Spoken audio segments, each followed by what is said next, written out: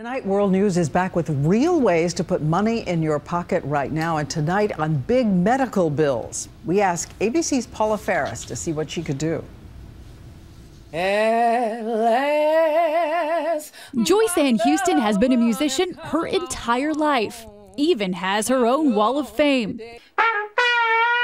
Just last night, she was on stage, but today she's paying for it. Like millions of Americans, Joyce has a chronic medical condition. Hers is lupus. She preps her body for days before performing. Her music, her only escape, and it's how she pays the bills. She still owes $25,000 from her original diagnosis, and new bills from her ongoing care are mounting. Financially, where are you right now?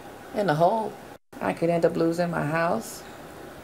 What Joyce and millions of others didn't realize is that over half of the nation's hospitals, the nonprofits, have money that they are required to give back to the community, often through what's called patient assistance programs. Healthcare advocate Michelle Katz says it's hidden money that too many people don't know about. I don't think most people know, but they're required because they're receiving so many tax exemptions. That's nonprofit. Michelle says anyone with huge bills may qualify, even if you have insurance, but you have to ask for it. Nonprofit hospitals are required to publicize their policies on assistance programs, but one study of 100 hospitals showed nearly half didn't mention it on their website, and almost 70% didn't tell you how to qualify when you called. With the help of the Colors of Lupus Foundation in Nevada, we went after some of that money for Joyce. It took weeks of phone calls to her hospital to cut through the red tape. You should understand, if they announced it openly, everybody will be flooding, right? It's a matter of negotiation, knowing that it's there and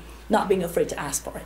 The result, her $25,000 hospital bill, now just $7,000. I'm just shocked you all were able to do that. Looks like your house is safe. Yeah. You're worried about that.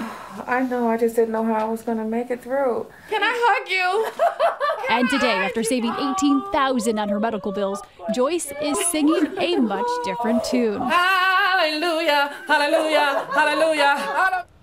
So nice to hear that. The hospital's first offer was not their final offer. You saw that Joyce did benefit from having an advocate, but it's important to note that you can do this on your own. We do have a checklist on our website to help walk you through it. And our expert, Michelle Katz, is on Twitter right now. She is armed and ready to take your questions.